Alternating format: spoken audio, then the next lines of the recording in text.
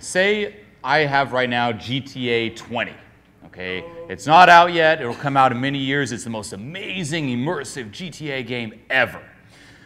I'm going to lend it to you, but in 7 days, I want it back. Okay? Now, you're going to have that game. You're going to go home. You're probably going to play it, right? Are you going to be excited to play that game? Yeah? 20 years from the future. You're like, oh, you're going to put it on, and now you're in GTA. Most likely, you have 7 days, you're going to go explore, you're going to try everything, right? It's this crazy new world. You're like, what happens over there and there? Let me explore, see the mountains, whoa. And then you return it. And when you give it back, I'm like, cool, did you enjoy it? What did you do with the game? You're like, I explored. Think of life that way. Here is life. You come into life, you have your body, that's the vehicle, here's the ride. Eventually, you're going to have to give the game back, the game of life. What are you going to tell the person when you give it back? They're like, so, did you enjoy life? What did you do? Well, I kind of coped through it the entire time. Oh, that's like saying, so what did you do at GTA? Well, I just kind of stood still the whole time, and I didn't really explore because it was a little scary, and yeah. Or people who compromise their happiness or their purpose. It's like, well, I wanted to pursue this and explore, but you know, I just played the taxi cab thing where I would just collect cash the whole time. And I had a lot of cash at the end. Did you have fun? Did you do what you loved? No, but I collected a lot of cash with the taxi missions. Treat life that way.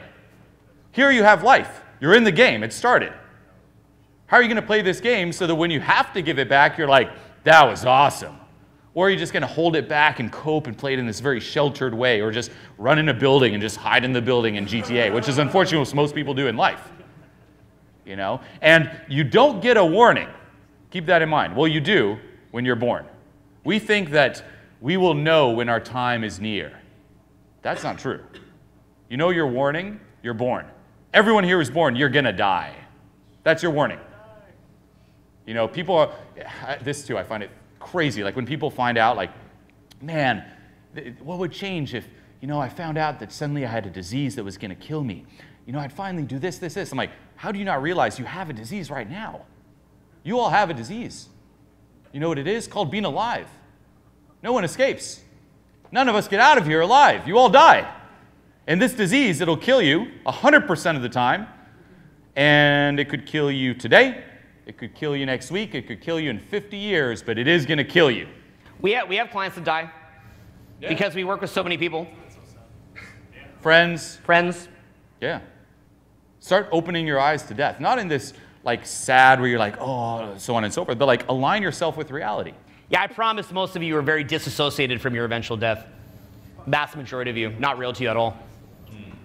And it's not necessarily in this like sad, gloomy way either.